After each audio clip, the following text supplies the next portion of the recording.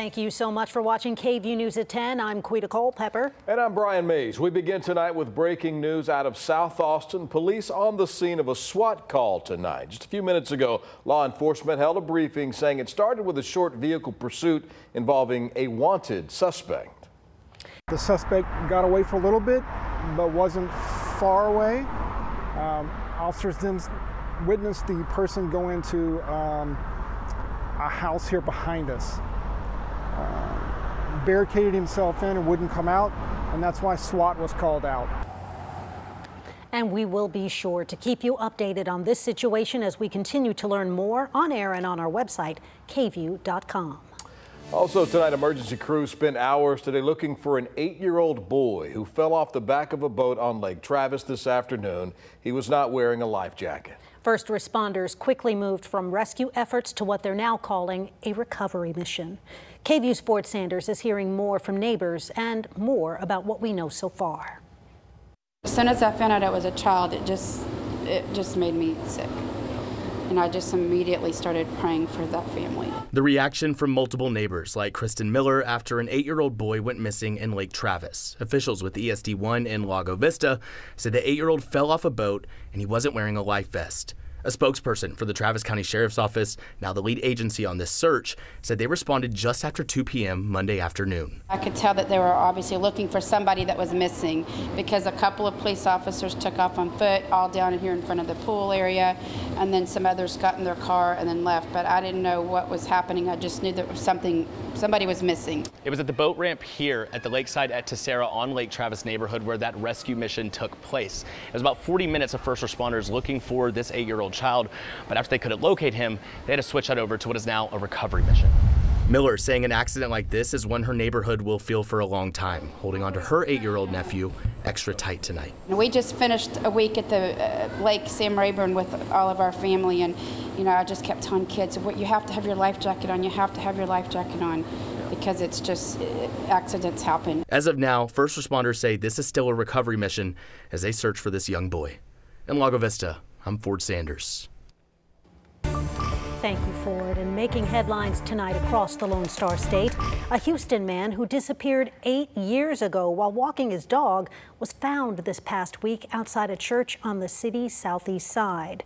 Rudy Farias was 17 when he went missing in 2015. And on Thursday, he was found just 25 minutes from where he was last seen. Family members say there are still so many questions because he was found with numerous cuts and bruises on his body. In a statement, his mother said a Good Samaritan found him unresponsive outside the church and called 911.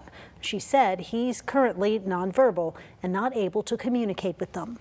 As you can imagine, the family and those close to the investigation are so happy to hear he was found. Tom Miller, the founder of Texas EquiSearch, has been one of the many that helped look for Farias from the very beginning. When he was found, it was a huge shock. It was unbelievable, and thank God he's alive. I mean, this is one of them miracles that you don't experience very often, and we've all been blessed to experience. I think now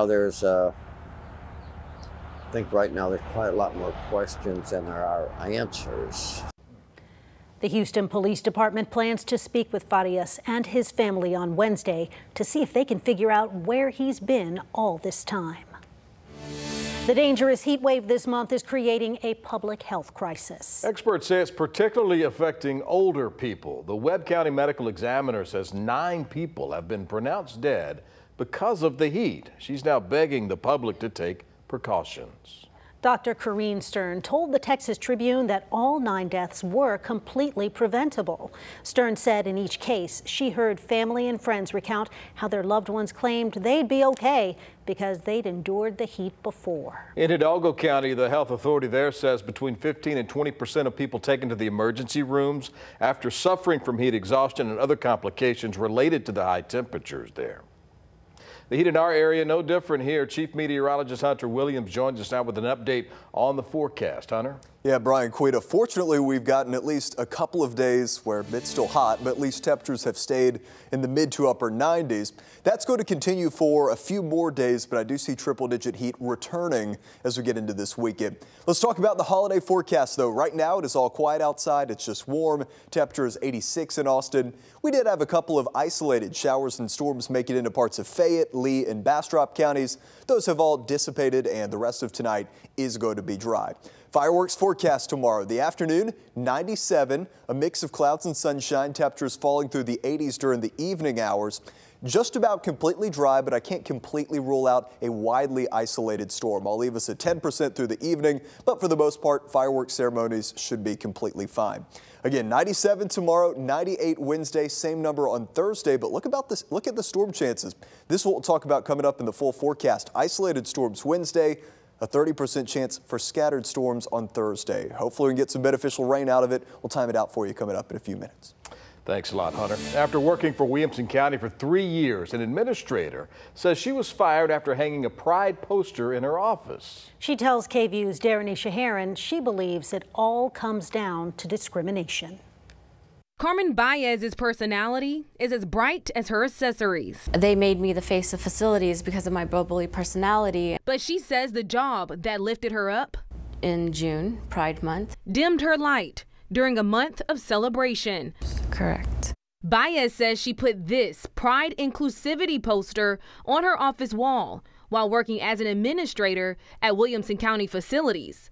And 2 days later, told that I was terminated effective immediately because of the tax dollars being used. Tax dollars used to laminate one poster to go into this already colorful office. She said her supervisor made her take it down the day she put it up on June 14th. He stated out loud that Williamson County facilities is inclusive, but we don't need to show it. And he said that I should be happy with the little colors that he does allow me in my office because he can take it down at any moment and change it all to black and white. Baez's firing is everything but black and white. She said back in 2021, she received verbal warnings for being late following her recovery from surgery, and that was also listed as a reason for her termination. We've seen a pretty good uptick in cases that involve the LGBTQ plus community. Employment lawyer Dan Ross says the uptick happened in 2020 after the Supreme Court ruled the federal ban on discrimination based on sex applies to the LGBTQ plus community. Ross says Baez has a strong case. So even if she couldn't prove discrimination, she may be able to prove that during the period of time where they made her take down the poster and the time she was fired, that they violated her right to free speech.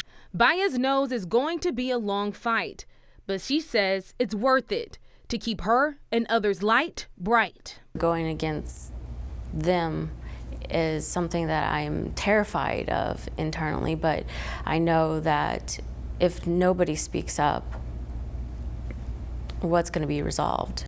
Who you love doesn't reflect on the job you do. Carmen says she put in a request for an interview with the EEOC and is currently looking for a lawyer. LULAC, an organization that fights to protect civil rights, is also backing her in this fight. A Williamson County spokesperson says they do not comment on employment matters. Here's your news flash recapping Monday's other headlines. The body of missing 69-year-old Sandra Burton was found in North Austin back on Friday. She was last seen walking near Clayton Lane on Wednesday of last week. The case not being investigated as a homicide. Family confirmed to KVUE she was in a care facility when she went missing. Austin police are searching for 24-year-old Ricarlos Hall, who they believe was involved in a deadly shooting last night. It happened just after 6:30 at a park in Northeast Austin.